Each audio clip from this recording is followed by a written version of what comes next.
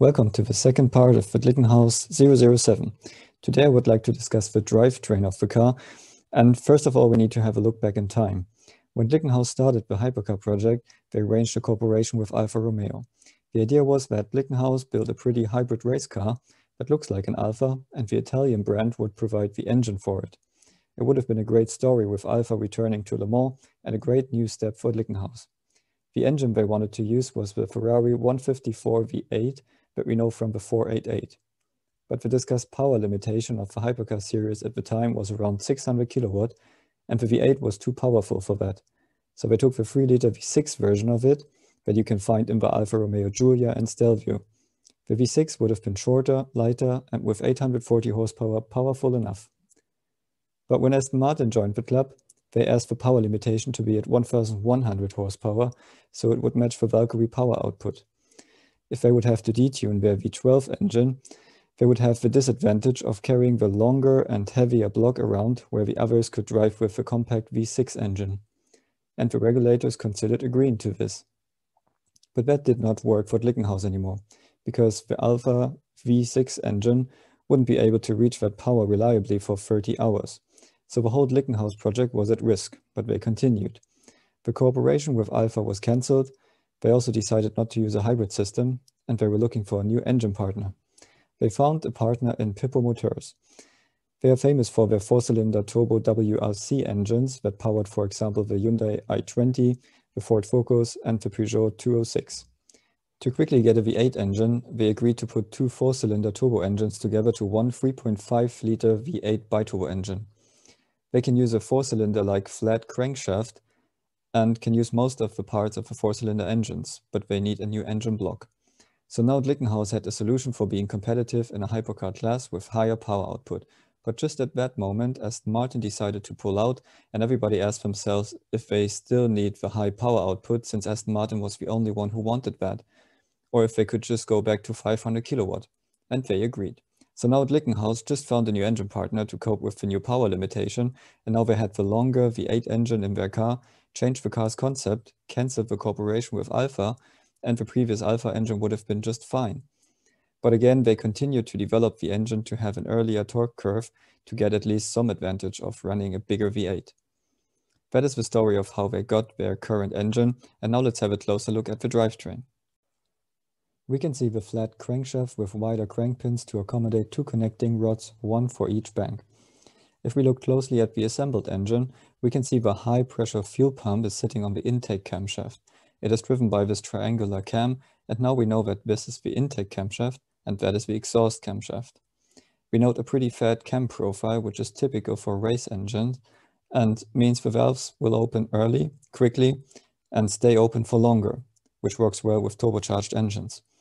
We can also see the firing order of the engine from this picture. It is 1, 3, 4, 2 on each bank with 90-degree bank angle between them. For the V8, that means the firing order will be 1, 5, 3, 7, 4, 8, 2, 6. So always the opposite cylinder will fire 90-degree later. This layout proves even more that these are two 4-cylinder engines built together to one engine, and it's quite common for race engines.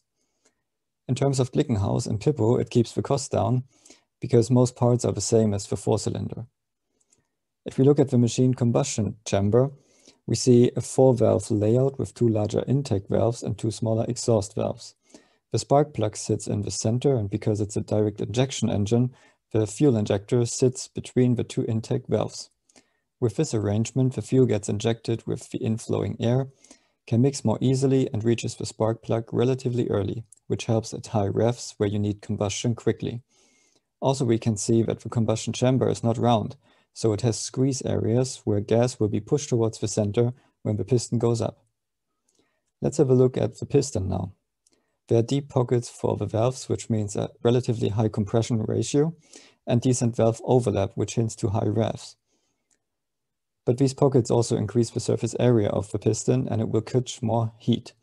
Pistons are then usually cooled from below with oil, and we can see two oil drillings on the side. The piston ring area is pretty small to catch less heat, and to still provide enough stability, the piston skirt is relatively long. The turbo is positioned nicely so the exhaust gases can exit straight out. It looks like they use a hydraulically controlled wastegate, and the wastegate pipe connects to the main exhaust like 2014 F1 cars. Engine and gearbox are fully stressed members and connected to the monocoque by these 8 bolts. This means they don't use a subframe like the Glickenhaus 004. The gearbox is from extract and has a transversal layout, which helps to make the box shorter and more compact, which then gives you more freedom for diffuser design. Engine and gearbox are connected with the casted bell housing, which also fixes the wishbones and rear dampers. This bell housing is effectively setting the wheelbase of the car. And there are some updates about the roof scoop. The latest assembly pictures show that Glickenhaus only uses the center scoop as engine air intake.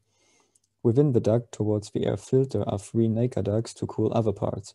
My guess is that they are partly used for the clutch cooling I described in part 1.